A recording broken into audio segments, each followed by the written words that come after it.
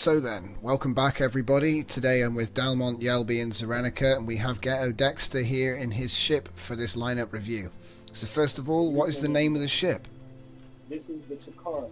It's named after my daughter. I have a sister ship which is being built called the Tocara, which is named after my other daughter. Nice.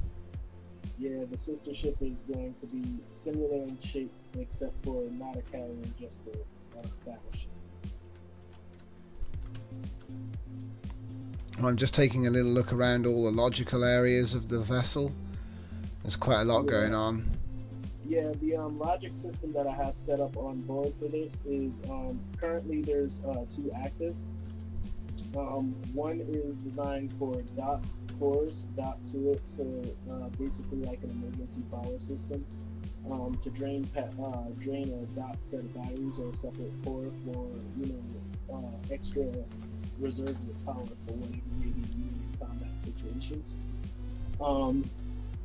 And the other logic system that I have installed right now is the push drives, which is two push logic systems working on basically modeled ion engines.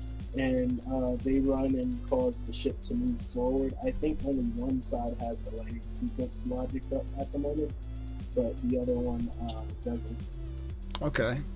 I don't have them on right now, otherwise the ship will start flying away. Yeah.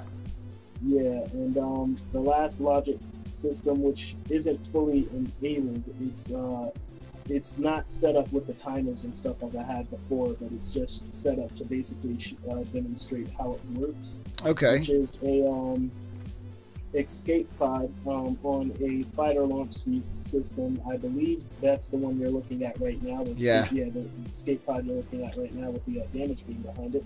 So basically, I press the button and it should hopefully launch it out. I'm not sure, it may flip about inside and not come out because I actually have something too large that's not really the size for it, but your core would work perfectly. Okay. So yeah, try it. Yeah, let me try with this thing. Button. Haha, it's gonna work. No, yeah, no, this is a little bit too late. If somebody wants to move that out of the way... Here, I'll put myself in the way. Yeah, and dock your core onto it. Well, won't I be too small, though?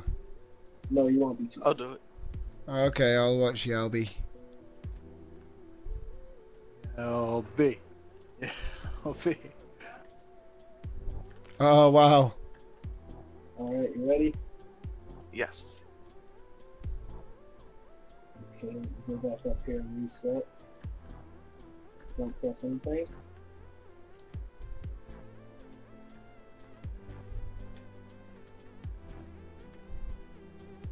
Must still be charged. Hold it. That's the one thing I can say. The laser systems, once you hook it to logic, you can't tell its charge timing. Oh right, yeah. You don't get a timer. I know what you mean. I'm gonna try again. Whoa! Goodbye. Awesome. Whoa, that works. Well done, mate. Also, Yeah, kudos so on the wedging under here. That's some really... It's hard to see it because it's all black, but there's some really nice wedging going on under there. Thank you. Yeah, definitely interested to keep following the development on this. It's looking absolutely fantastic, man. Just Yeah, can't wait to see all the details put in place. I did have one question. I don't know if it was mentioned or not. You're making a internalized power drain logic system. Yeah, that's actually all the way to the rear of the ship. If you follow the logic basically along the backbone of the ship, it'll go all the way back to where there's a docked core. If you look at the rearmost core of the ship, that's actually a docked ship which is being hit by power drain beams. Just before this update, for some reason, it was working, and now the power drain beams shoot right through it. This is my first time activating it since the update. It's shooting through docked entities again, so I think that's going to be simple.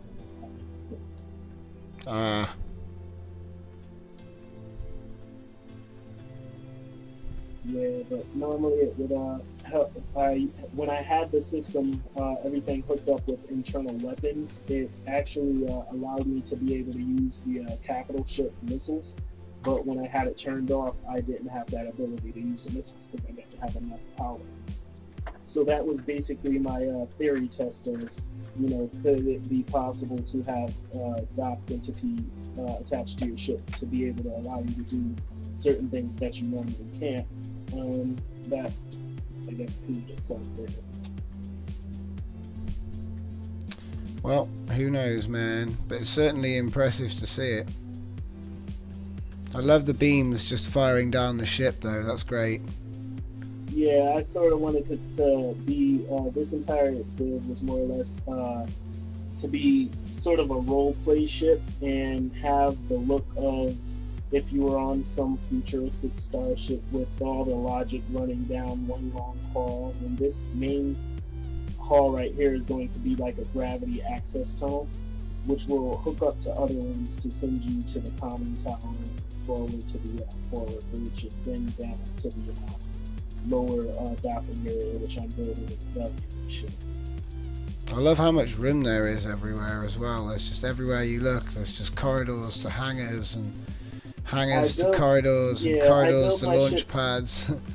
It's great. I build my ships with the idea of getting from one place to another place from any place, while at the same time trying to make it large enough and not confusing enough for human players, but large enough for NPC players once they are fully implemented. I try and think of, everything that's in the game now, what can be implemented in the future, and how the direction of things are going, and what's being developed and created. So I try and, as far as with that, like, plan ahead with design my ship. So I know space is one thing that the NPCs are going to need to move around properly through doorways and halls. That stealth yacht con tower is awesome as well.